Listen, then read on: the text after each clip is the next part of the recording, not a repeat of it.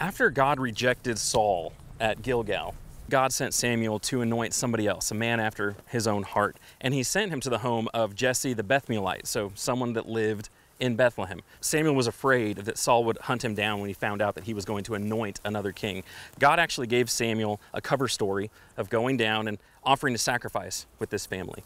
They went through 7 of Jesse's sons, didn't find the right one, and Jesse ends up explaining that he's got one more son who's out in the field taking care of the sheep. And that's exactly where they found David. David would have been out in an area just like this.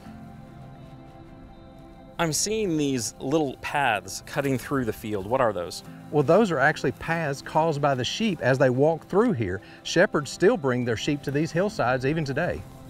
This is not what I would have pictured a field to look like. We often have the idea of pasture land and where you would take sheep to graze as being nice and lush and green. But we're in the hill country of Judah, and this is the area where people would have been.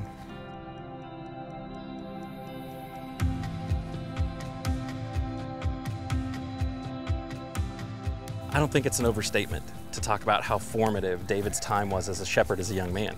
You know, he references the lessons he learned taking care of his sheep and defending them when he's explaining to Saul, look, God took care of me fighting off a lion and a bear. He's going to take care of me as I go out and fight this Philistine. He refers to David as the shepherd of Israel, how he took him from shepherding sheep to shepherd his people. And it's interesting too that once you get to the New Testament that Jesus pulls that imagery to talk about himself. And he says, I am the good shepherd. Of course, a good shepherd, just like David would have been, would know how to take care of his sheep and know how to provide for them and protect them. We've seen them responding to their shepherd's call. You know, he'll whistle, he'll click, he'll have an instruction, and they turn and they pay attention. Taking care of animals is not always a glamorous job.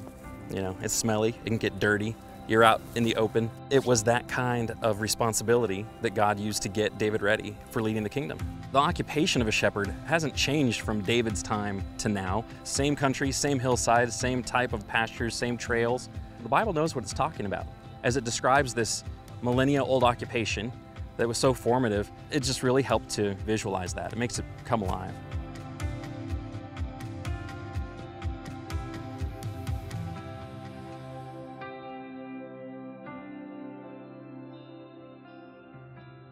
I'm Craig. And I'm Stu, and we're the founders of Appian Media. We really hope that you've enjoyed the content that you've just seen. This was only made available through the generous donations of so many of you. We believe that the world should have biblically accurate, visually engaging content about the Bible, and it should be free for everyone.